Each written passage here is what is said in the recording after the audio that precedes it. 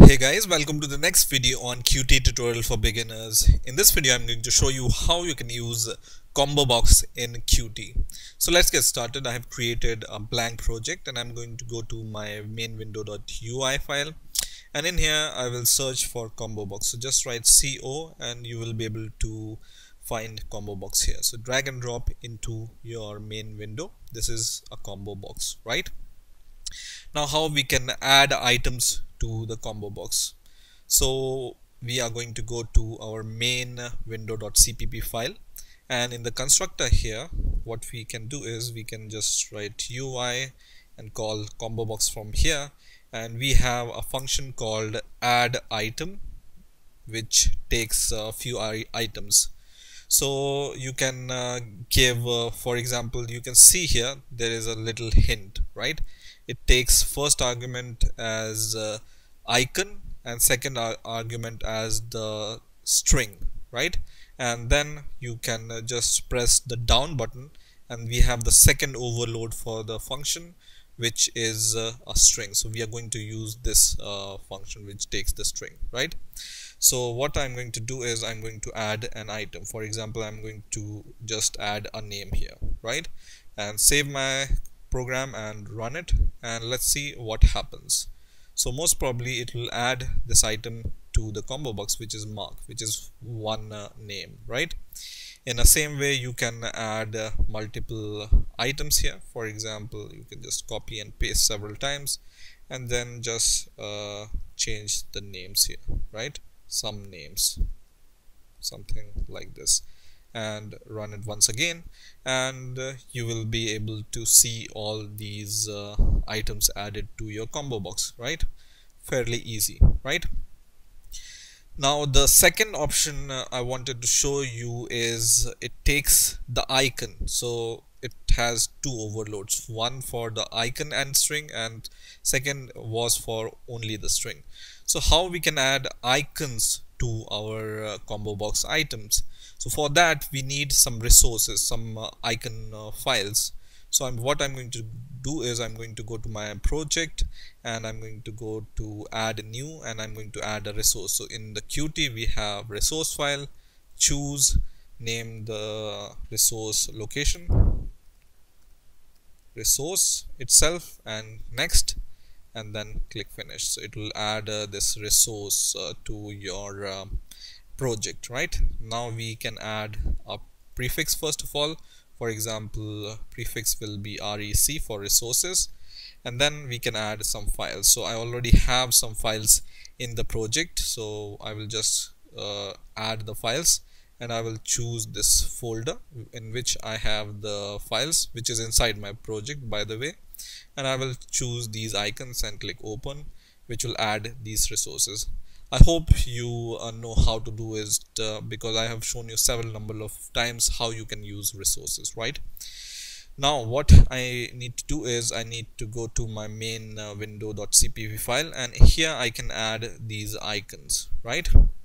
So the first argument I can add an icon. So how can I add an icon? I can use a QIcon class. So just use QIcon, and in the constructor we can give the location of the icon, something like this. So the icon we have here is these icons. So I'm going to just pick one of the images or icons here and right click on it, and I will copy the path of it, which is like this, right? So just click this option which will copy the path, and I will paste it here, right? In the same way I will add these icons to other items also. These are just icons. You can choose your icons, right? So I'm not you know, worried about what are the icons here. So I will just copy this and just paste it here. Third icon, I will just copy this and paste it here, right? And then I will run the app, and let's see if the icons are added or not. So you can see the icons are added. This is for first name, second name, and third name, right? So in this way you can add icons to your combo box items. Now if you want to do using a for loop, you can also do this. So for example, for and then int I is equal to 0, and then I, for example, if the I is less than 10, and I plus plus, and then we want to add some icons here, items here, right?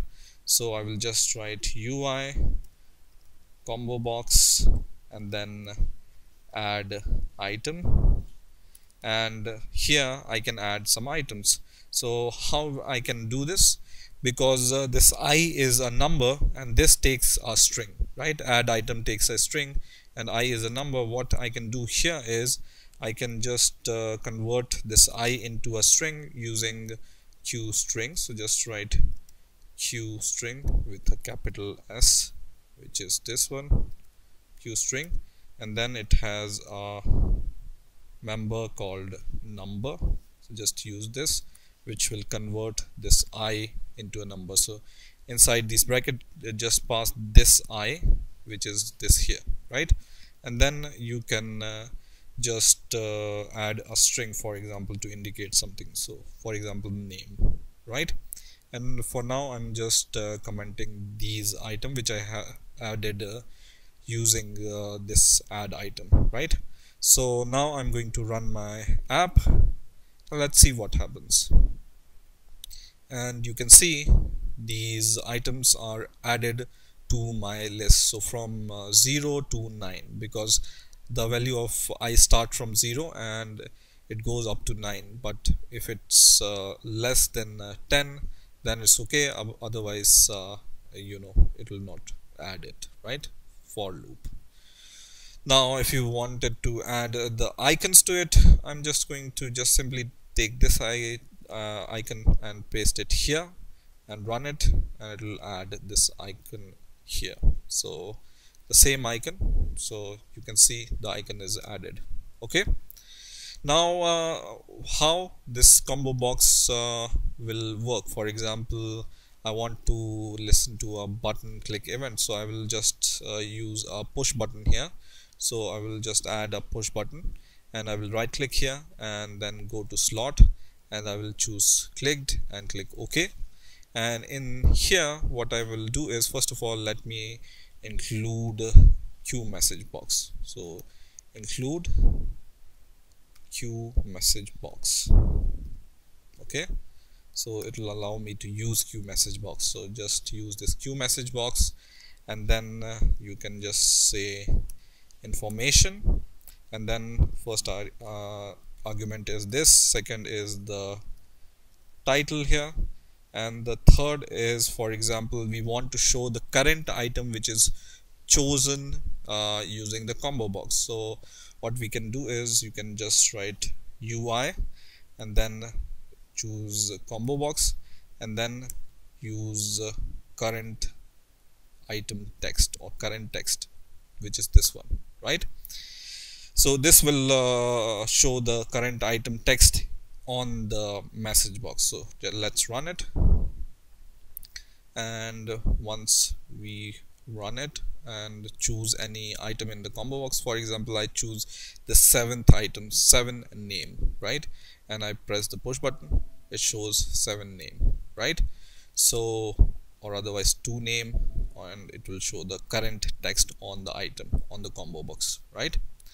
Now there are some more function you can use here, for example current index or something like this. So for example, if you want to choose current index, which is okay here, and let's run it, and hopefully it will run. It shows the error because this returns an integer and the message box accept a number, so we will use the same method, qstring number, and then convert this integer to a number. Right now it will run. Okay, so let's run it and let's see what happens. Once again, it will show the index.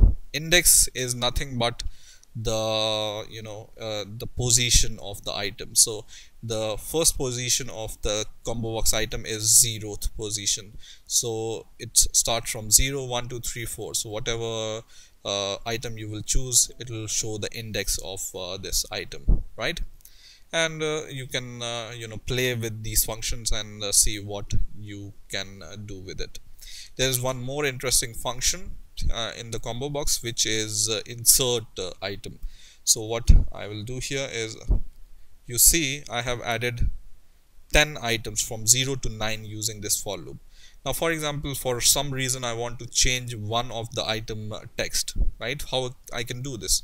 So I can just use UI and then combo box, and for example I want to change the text of item 3, for example. So what I can do is I can just write insert item instead of add item, and it takes first argument as index. So index starts from 0 1 2 3. So I want the third item to change, so I will write 3, and the rest of them are the same. The icon name, so for example this is the icon I want, and the text on it. So for example new text.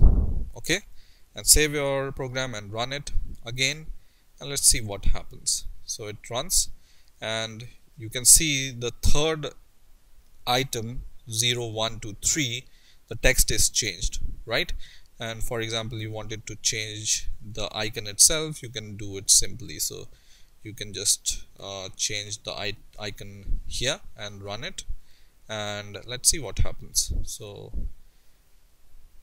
now the icon is also changed, right? So in this way you can use combo box in Qt. I hope you've enjoyed this video. Please rate, comment, subscribe, and bye for now.